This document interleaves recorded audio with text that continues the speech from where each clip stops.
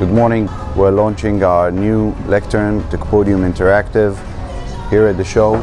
So the TecPodium has been revised in the design. We still use the same control panel, same ease of use. The TecPodium Interactive is a turnkey solution for classroom and educational facilities. We have all the AV equipment integrated into the podium, and then the user gets a very easy to use control panel to control all the AV devices in the room. The screen has been changed to a 19-inch widescreen, high-resolution screen. If I'm showing a computer presentation, I could use the pen with the software to annotate on any application on the Windows itself. And then I could also use the screen as a whiteboard in a room.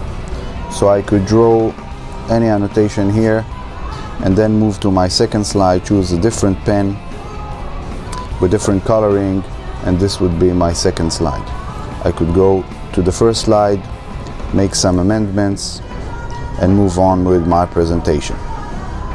At the end of the presentation, I could save all that, or print that, or upload to my web server. The next input, that would be my DVD player, which is located in the podium. And then I could play back a movie. I could control the DVD directly from the control panel. Easy to use, push button. I could change the volume controls. So I could make it louder. And I have a separate volume for my gooseneck microphone right here. The next source would be my visualizer or document camera, which is situated on the right side of the podium.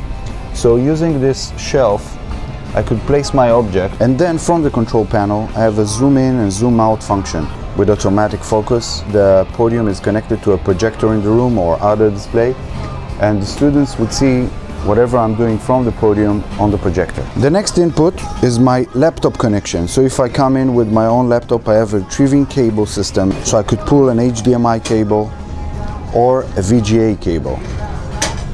I also have a sound for my VGA and a network cable. I can control 3 different light zones in the room, and I have a projector on and off control. I have a keyboard drawer here, a mouse, and beneath the working surface you have an AC outlet.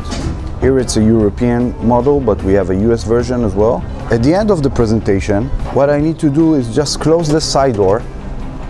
Once I close the door, the unit turns off automatically.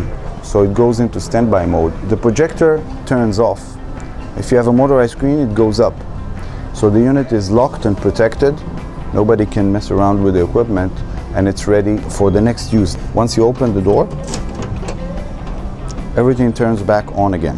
That's it from ISE 2013 Tecom Electronics. Thanks, and see you tomorrow.